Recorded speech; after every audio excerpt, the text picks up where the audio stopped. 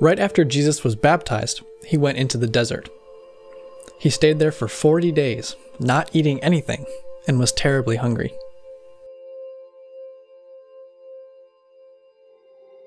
Then the enemy of God, called the devil, came to him. His goal was to tempt Jesus to do something wrong and leave the way of God. "Aren't you the Son of God?" he asked Jesus. "Look at all these stones lying around. Just make them into bread so you can eat them. You can do that, can't you?" Jesus replied by quoting from the Holy Scriptures, the Jewish Bible. "Man does not live from bread alone, but by every word that comes from the mouth of God."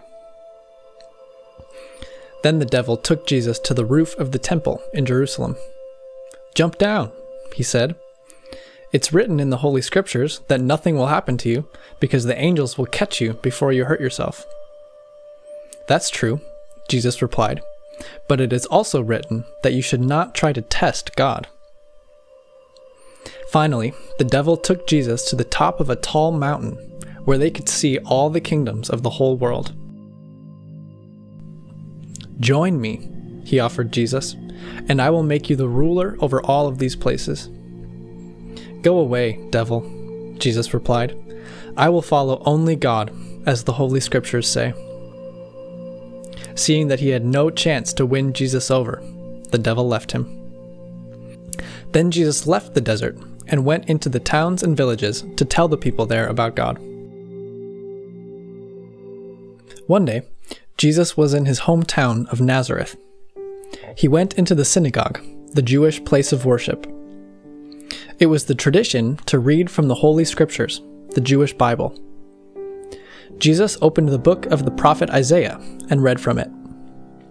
"The Spirit of God is upon me.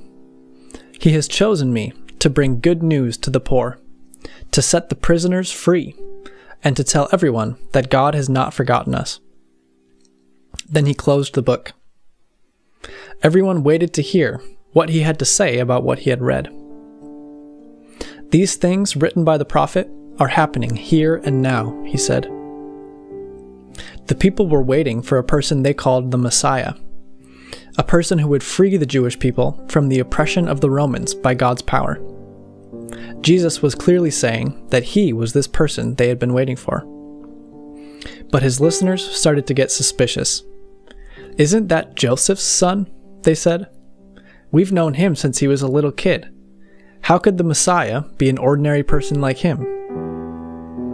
Jesus continued, "When a prophet, a messenger of God, speaks to the people in his hometown, it's no surprise when they don't listen to him.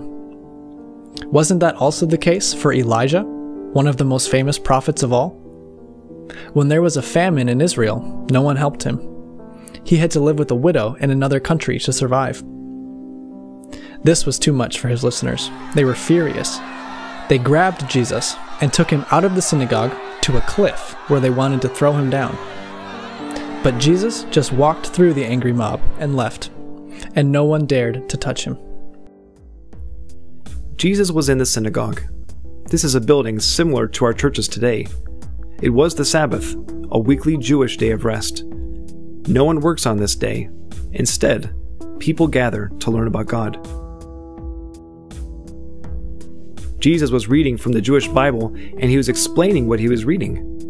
Everyone who was listening was amazed at how well he explained the texts.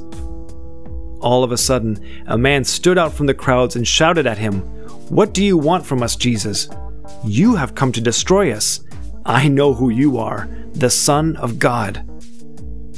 This was not something that the man made up by himself.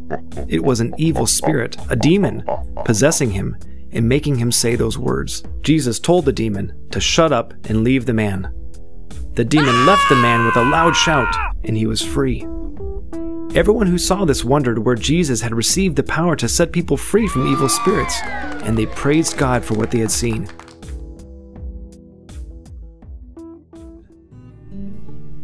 One day, Jesus visited Peter.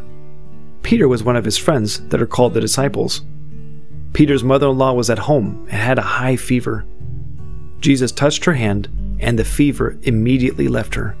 She got up, cooked some food, and served Jesus and his disciples. At sunset, people brought their sick to Jesus, and he healed them all. Demons also came out, recognizing him as the Son of God, but Jesus silenced them. The next morning, Jesus went to a quiet place, but people found him and tried to make him stay.